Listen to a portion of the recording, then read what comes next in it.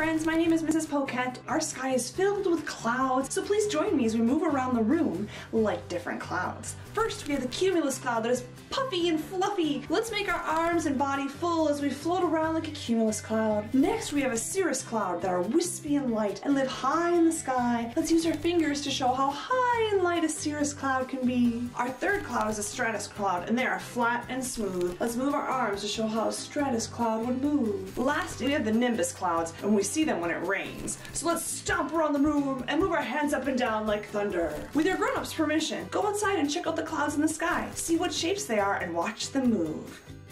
Thanks to our partner for their support.